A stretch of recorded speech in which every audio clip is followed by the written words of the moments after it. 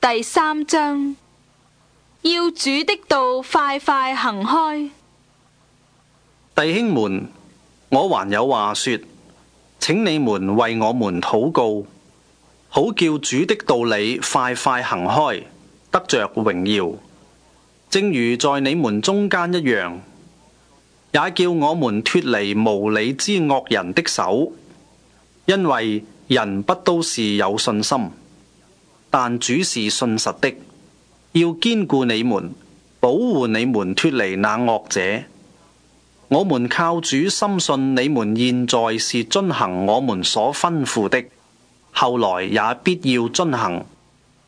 願主引導你們的心，叫你們愛上帝，並學基督的忍耐。不作工的，不可吃飯。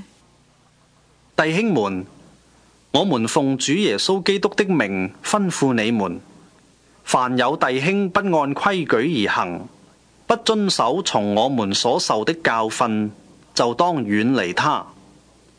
你們自己原知道應當怎樣效法我們，因為我們在你們中間未嘗不按規矩而行，也未嘗白吃人的飯，倒是辛苦勞碌，晝夜作工，免得叫你們一人受累。這並不是因我們沒有權柄，乃是要給你們作榜樣，叫你們效法我們。我們在你們那裏的時候，曾吩咐你們說，若有人不肯作工，就不可吃飯。因我們聽說，在你們中間有人不按規矩而行，什麼工都不作，反倒專管閒事。我們靠主耶穌基督吩咐勸誡這樣的人，要安靜作工，吃自己的飯。行善不可喪志。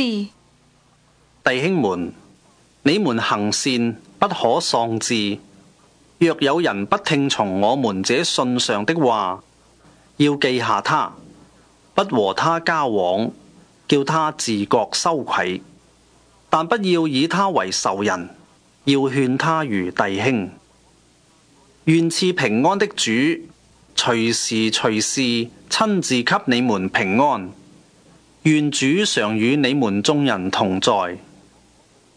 我保羅親筆問你們安，凡我的信都以此為記。我的筆跡就是這樣。願我們主耶穌基督的恩常與你們眾人同在。